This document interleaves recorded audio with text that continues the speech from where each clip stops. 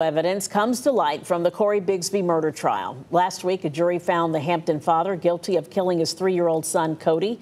Now, Alex Littlehales shows us newly released video evidence from the 4th no-body trial in Hampton Roads history. Yeah, Janet, we're taking you even closer into the courtroom and the years-long saga to find what exactly happened to Cory Bigsby. Codi's father, Cory, says he's innocent from behind bars, even after prosecutors convicted him of charges of murder and concealing a body. But this new footage played during the trial reveals part of why the jury ultimately found Cory guilty. For the first time, you're seeing what law enforcement saw in the early efforts to find Cory Bigsby. This is the video evidence that helped prosecutors land a guilty verdict against Codi's father, Cory Bigsby. So you said you saw him last night, right? Yes. Where was he at? He was upstairs in the room, sleep. I'll show you where he was at, sleep. Here, you can see Cory telling first responders he hadn't seen his son on the morning of January 31st, 2022. He claimed this upstairs bedroom is where Codi slept, but that Cory didn't know where he could have gone.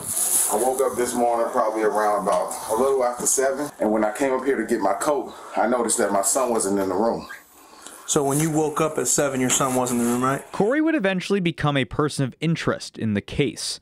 This video from an interrogation room shows investigators casting doubt on Cory's story from the beginning. I believe something happened to Codi. He either slipped down the stairs, he hurt himself, he fell out that window. Authorities eventually arrested Cory on separate child neglect charges before charging him with Codi's death. And in one of the most pivotal moments of the trial.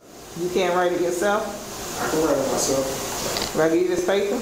Here is Cory writing one of several confession letters last year where he admits to finding his son unresponsive and taking the body away before calling for police assistance. In an interview with 13 News Now, Cory maintains he was coerced into that confession. Whatever I got to do to get out of here, so they kept telling me, write a confession letter then.